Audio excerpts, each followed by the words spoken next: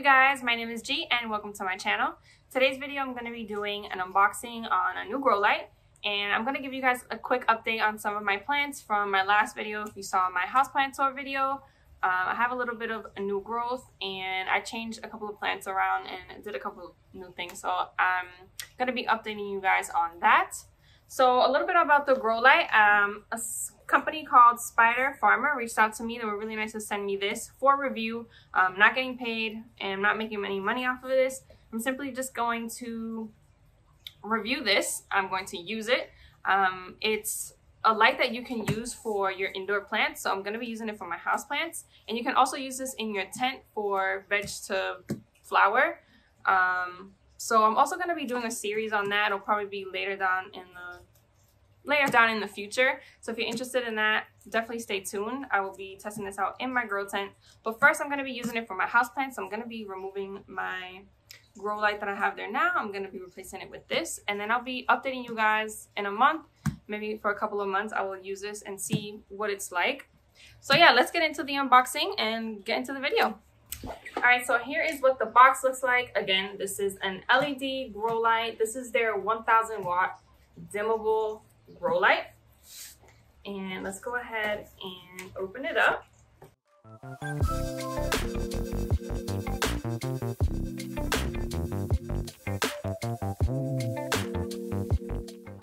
Again, the company is called Spider Farmer. I'm gonna leave links down below. I don't make any money off of them. They're just, if you're interested, and if you keep up with my updates, interested in buying, just go ahead and check out those links. All right, here we go. This is, ooh, I love this already.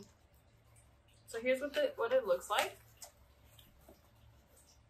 So all of these small little squares is where the light comes from. This is really sleek.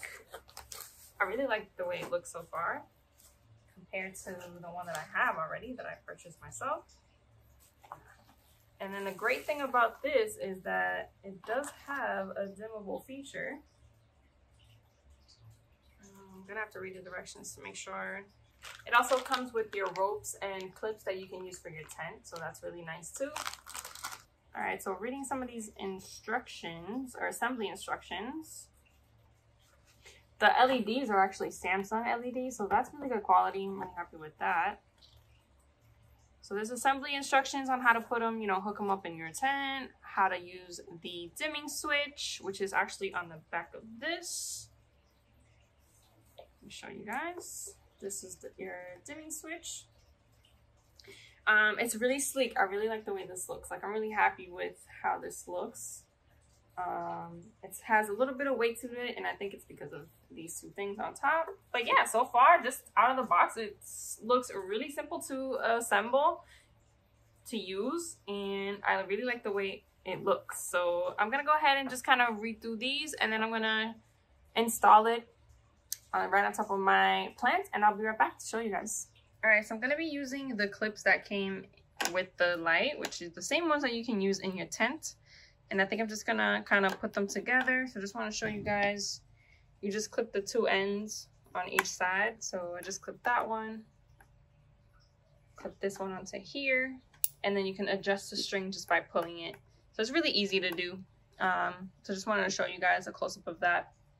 So once you have all your clips hooked on each side, it should look something like this, so that it just hangs like that. All right, guys, so here is the light installed. I had to do a little bit of cable management because these strings are, it's kind of a lot. And then I tried my best to get it straight. I don't know if that's gonna, I'll probably work on the cables a little bit more, but just for the sake of the video, please don't come for me about the cables. I'm gonna try to clean them up a little bit more, but for now, this will do. I just wanna show you guys what the light looks like. So here is what the light looks like. So this is at the lowest setting with the dimmable feature.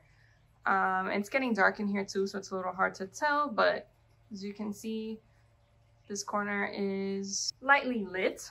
So the only thing is that the power button is up here, and then here you can increase the lights. As you can see, that's getting a lot brighter. So you do have a setting of 20, 40, 60, 80, and then max. So I'm gonna put it at about, let's say 50. See if you guys can see a difference there.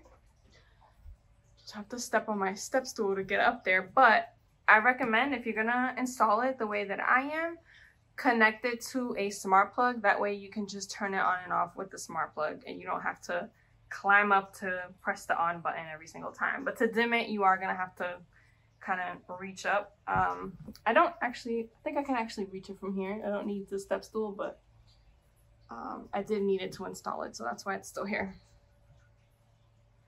All right, so this is what it looks like at 50. So I still don't have a whole lot of light over here, but I guess that's okay.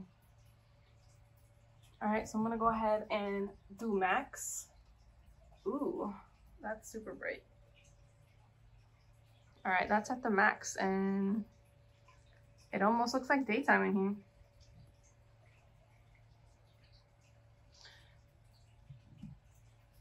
So yeah, guys, that's pretty much it for the light. I mean, it's recommended for houseplants. I love the dimmable feature. I really, really love that. So if you do have more delicate plants that can't take on the full brightness of this, you can dim it.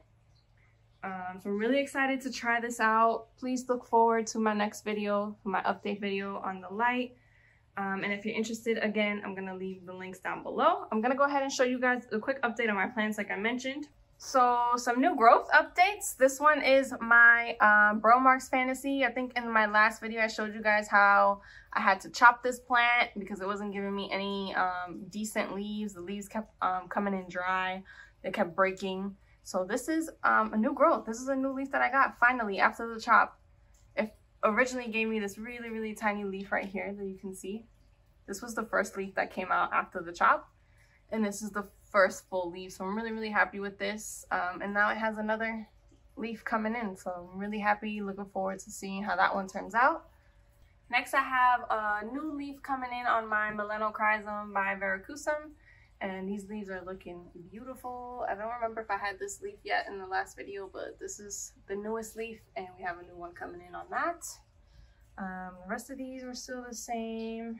I moved my Alocasia Frydek over here and I repotted it into a little bit of a smaller pot to see if it recovers. My Plough-Money is over here recovering. It's not giving me the best leaves.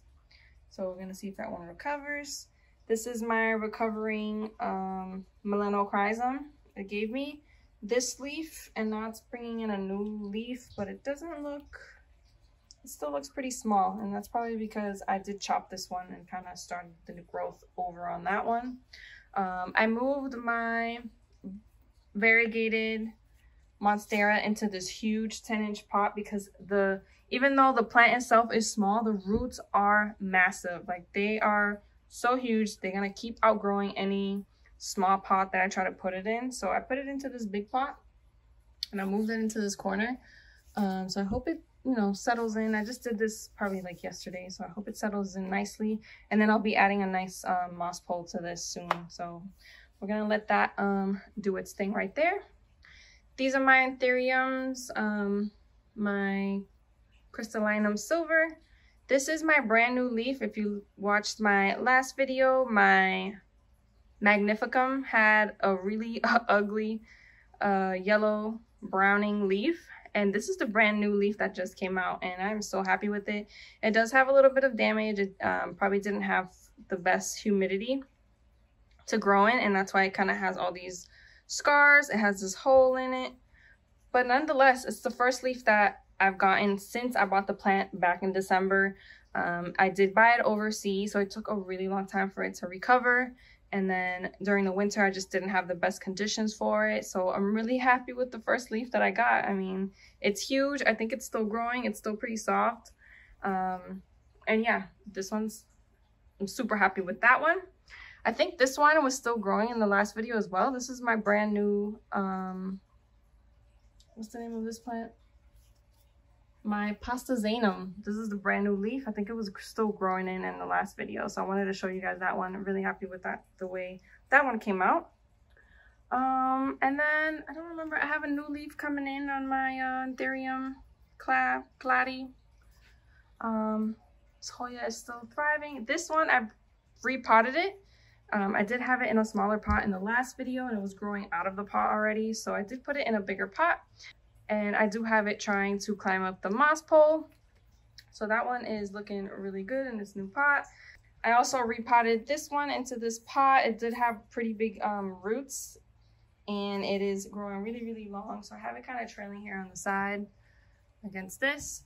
My Hoya fungi is even longer now. I don't remember if you guys seen this in the last video, but there's no new leaves, but this is just growing really long. And I think that's pretty much it. Everything else I've kind of moved around. I haven't really repotted anything. And I have my alocasias down here. They're both putting in a new leaf right now.